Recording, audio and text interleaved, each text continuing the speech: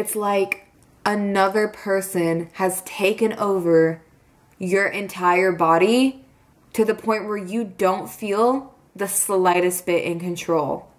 It's like this constant battle inside of your head because you have conflicting voices telling you that you shouldn't do this because it's bad and it's gonna make you fat and it's not okay and you won't be loved. And this other voice that you can't help but lose control and want to eat the food. It's like nobody understands what you're going through inside of your head on a day-to-day basis. And you feel alone and stuck. What you don't realize is that so many people are struggling with the exact same thing, and you never know what goes on behind somebody else's closed doors. So have a little bit of compassion.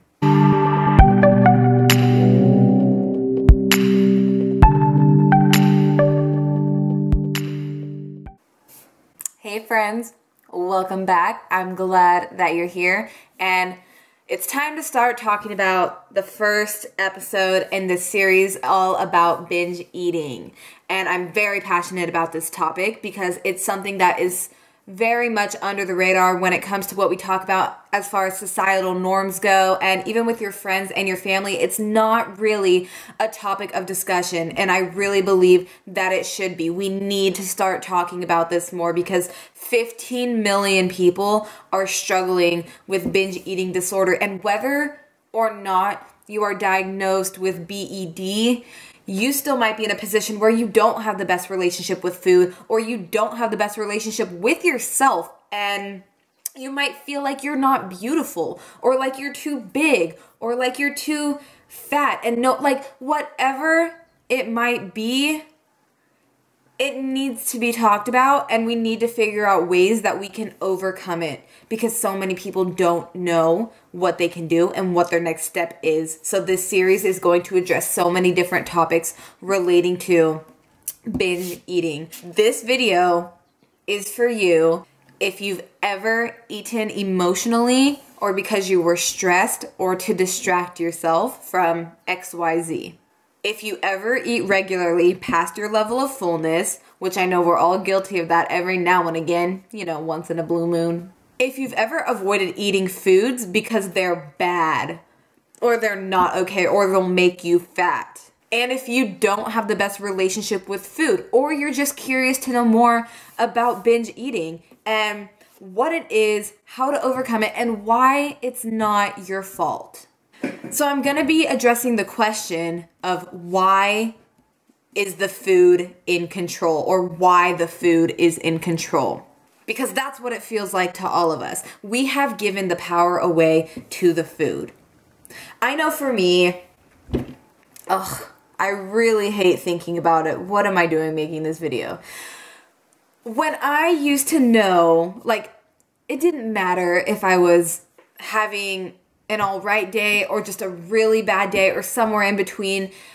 I would have days where I knew I was going home to eat a shit ton of food later. I knew I was going to because I had planned it out. I had thought about it. And keep in mind, I have a long history of an eating disorder. I was bulimic for about 6 years. So it was very much intensified in some ways. And even though my body itself never really showed it, it doesn't have to. And that's another thing I want to talk about is the triggering things people say when they comment on your weight and your body. But that's for another video. I could go off on a tangent. But so I would plan out when I would go home and binge. Sometimes it was random, sometimes it wasn't.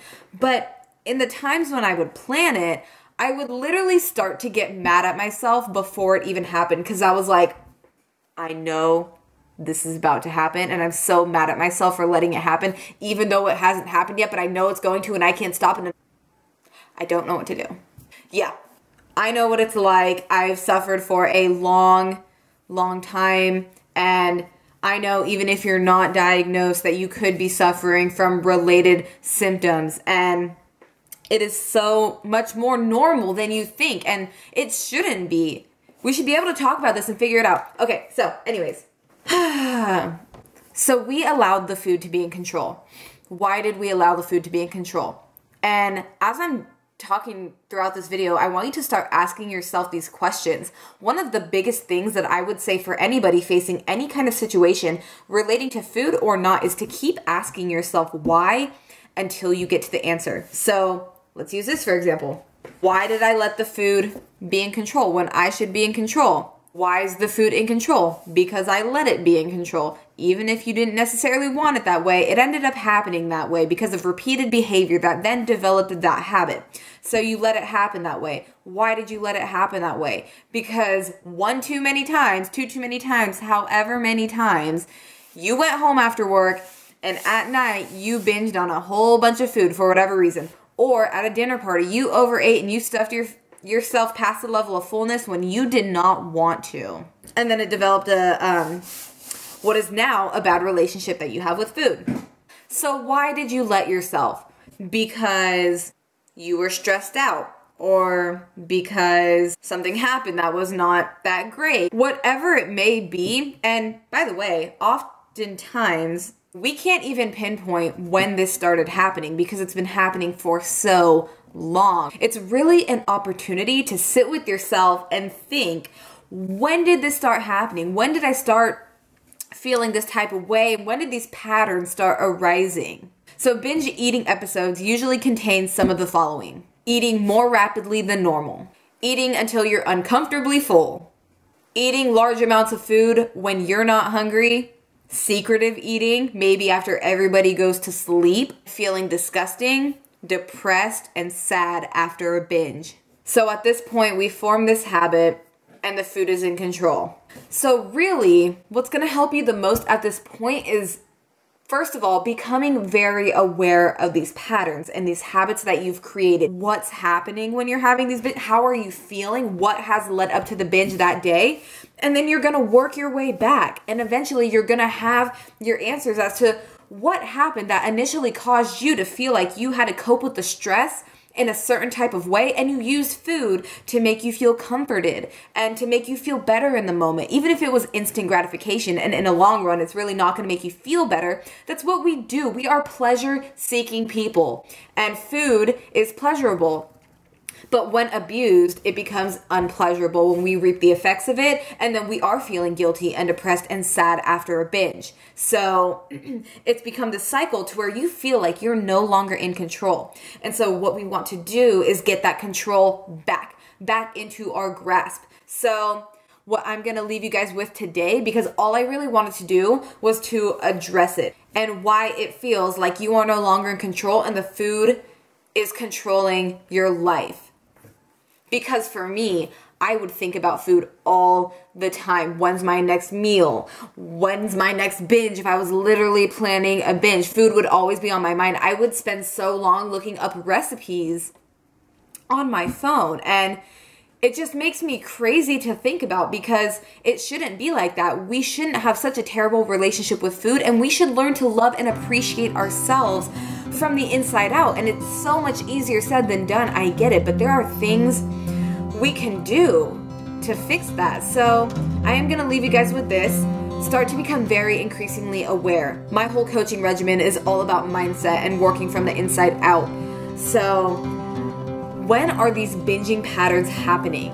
Start to write them down. Is there correlation in times that they happen? Maybe if you come home after a long day of work, it happens. Maybe you come home and there's nobody home and you're lonely, so you have these patterns. Maybe you're driving home from work and all of a sudden you see a McDonald's sign or a Taco Bell sign and your body's like, that sounds good, let's eat that right now, even if you're not hungry. Start to pay attention to when it's happening, and only then can we start to unravel this problem and fix it. Look for any connections that you can.